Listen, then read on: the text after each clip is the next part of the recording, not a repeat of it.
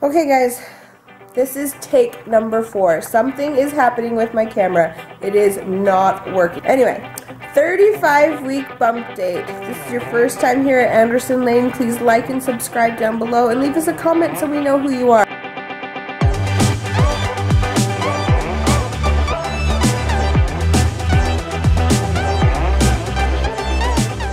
I've had a couple new subscribers in the last couple days. If you guys are new here, please leave me a comment so I can find out who you are. Alright, on to the bump date. Good, we're still recording. So, because not a lot has changed with me in this week, this is the 35th week of my pregnancy. This is the last week that we don't have a doctor's appointment. From here on out, from 36 to 39, when I'm scheduled to be induced, we will have one every week. So this is the last week without a doctor's appointment. Then I get checked every week from here on out. So the baby right now is about the size of a honeydew melon, according to my baby center app that I've been tracking his progress on. He weighs about approximately 5¼ pounds and is about 18 inches long.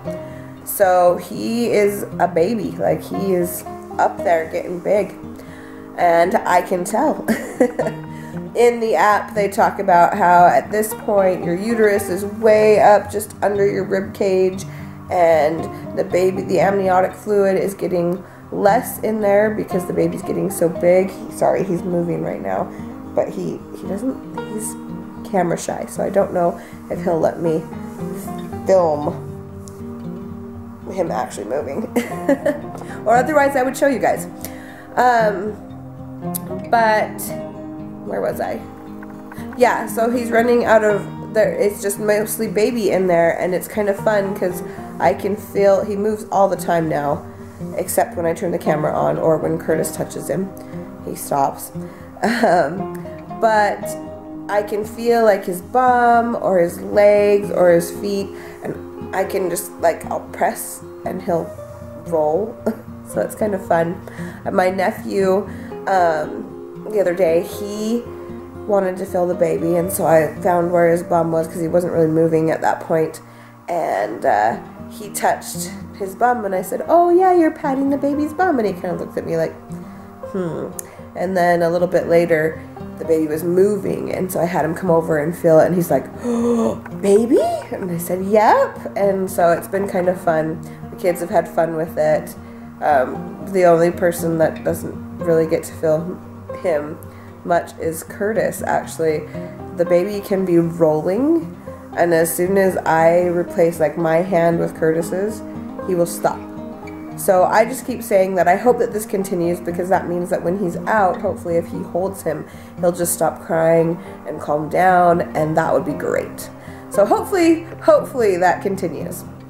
Anyway, baby is head down. He has dropped even more than before.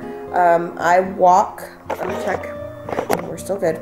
I walk like John Wayne right now in an old Western movie. I've got there's no pregnancy waddling, it's like a pregnancy strut now. It's a thing, I'm making it a thing, pregnancy strut. But I feel like I should be packing 6 shooters or something, because it's like the full, maybe I'll film it and show it to you guys. Yeah, he is dropped, and because of that, I have to pee all the time now. Also, because he's dropped, my round ligaments, which haven't hurt a ton this whole time, they're pretty sore. I can't be up and moving a ton throughout the day. Sorry, I gotta switch hands, guys. Because my body just gets tired so fast. And because he's dropped so much, there's so much pressure on my pelvis, it's kind of made me retain water in my legs and my feet. My feet look like Fred Flintstone feet all the time now. And my legs are big. They're not horrible, it's just I put on a skirt the other day to go to church, and I was like, yeah, I'm not wearing that because I feel like my legs are huge. It's just kind of the end of pregnancy symptoms, guys. We are in the final 4 weeks, because I'm getting induced a week early. We're in the final 4 weeks at 35 weeks. So it's kind of crazy. I've been nesting. I cleaned all of the walls in the upstairs, off the baseboards, like scrubbed them, all of the doors. I scrubbed my kitchen table chairs. I reorganized our electronics downstairs. It's been crazy. I don't feel like when I'm doing it that I'm kind of a crazy person. I did kind of with the walls. I felt like I was a crazy person then. But yeah, it's definitely here, which is good.